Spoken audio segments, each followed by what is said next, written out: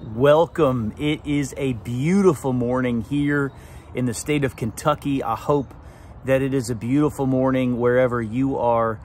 Regardless of the weather externally, the Lord is good, and we want to rejoice and celebrate in Him today. We are going to be in Psalm 11.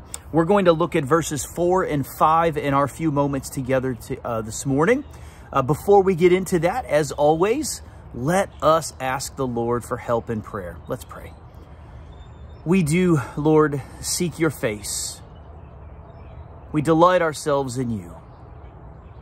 We recognize that there is no life, no joy, no hope apart from you. Would you speak, Lord? Speak by the Spirit through your word to our minds and hearts to teach us and to guide us to live joyfully for you. We pray in Jesus' name. Amen. Psalm 11, we're going to look at verses 4 and 5. We looked at verses 1, 2, and 3 yesterday. And today, as we get into the passage, hear the word of God. The Lord is in his holy temple. The Lord's throne is in heaven. His eyes see, his eyelids test the children of man. The Lord tests the righteous, but his soul hates the wicked and the one who loves violence. We see over and over again, and maybe you will recognize a repeated theme about God dealing with wrong. And God deals with wrong out there, and God deals with wrong in here. God is the one who deals with wrong, with error, with wickedness, with sin.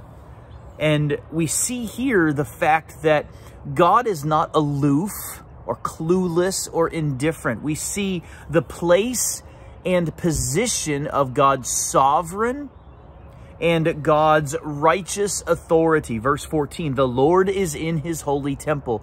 And this is not an earthly temple. This isn't Solomon's temple. This isn't the temple that was built later. This is not the temple that was around in the time of Jesus. David recognizing here that this God does not dwell in houses made with human hands. God is in his heavenly temple. Wherever that is, God is there. And it is greater than our creation, our world, our universe, because our universe is a creation of God, not the very manifestation of God himself. God's in his holy temple. The Lord's throne is in heaven. We have that here. Then his eyes see, his eyelids test the children of man. God, as I said, is not aloof. Nothing is hidden from his sight. Sight here, seeing, means God is fully aware of what is going on in the world, in our homes, in our places of business, in our country, and in our own hearts and minds. God knows. And this is terrifying to recognize that God knows every secret thought and intention of our heart. God knows us comprehensively, far better than even we know ourselves. Nothing is hidden from his sight. God sees, and his eyelids test. It's kind of like, you know, I don't know if you can tell, but you squint a little bit and you scrutinize, you evaluate, you look, your eyelids are very expressive. And here we have David using anthropomorphic imagery and language to describe God's vision, ability to see, and God's scrutinizing, God's evaluating process. God is in the process of doing that for each of us. But then in verse 5, we have a distinction made. The Lord tests the righteous, but his soul hates the wicked. Now, what we need to understand here is God only sees two categories of people, those that are in Christ and those that are not in Christ. And so this is not a statement on race or ethnicity or country of origin or skin color or language.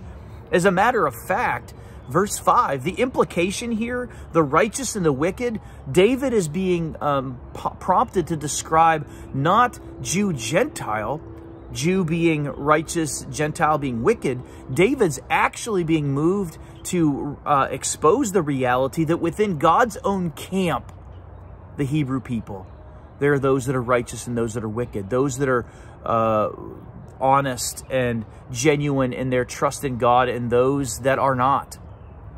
God is evaluating his own house, in a sense. You know, Calvin talks about how there is the invisible church and the visible church.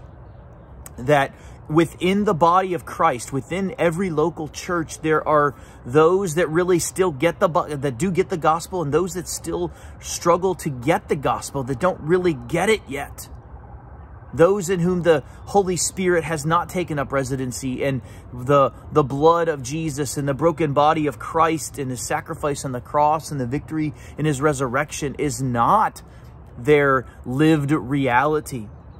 David is saying here, the Lord tests the righteous. Testing means prove. God evaluates to such a degree to reveal that we truly are, in fact, those that trust Jesus are, in fact, God's people. But his soul hates the wicked, the one who does violence. So there's the proving of the righteous. There's the punishing of the wicked. This is the work and the will and the way of God. It may not fall upon our ears in our contemporary day thinking, oh, what an archaic idea of God. Maybe the archaic idea of God is not the problem. Maybe it is because we have forfeited the historic truth about who God is with an arrogant idea that somehow we are far more advanced, evolved, and learned, that we know better, when in fact our learning has actually made us dumber and less faithful and less true to God. Friends, the Lord reigns. The Lord is in his holy temple. The Lord is upon his throne in heaven, and God longs to reign and rule in not just the creation in total, in concept, but God longs to take up residency and sit upon the throne of each of our hearts and take the lead, and that we would humbly and graciously and joyfully follow his lead. Let us be those who trust Christ, lay down our lives, surrender to Jesus, and thereby let God take the lead. Let's pray. Father, help us, because we don't want to give up this control. We don't want to give up this power and this responsibility easily. Pry it from our hands. Loosen it from our hearts. Lord, that we would humbly trust, surrender, and depend upon you, and allow you, God, to take the lead in our life today and every day. We pray in Jesus' name. Amen. All right, well, may the Lord take the lead in your life and in my life. I'll see you tomorrow.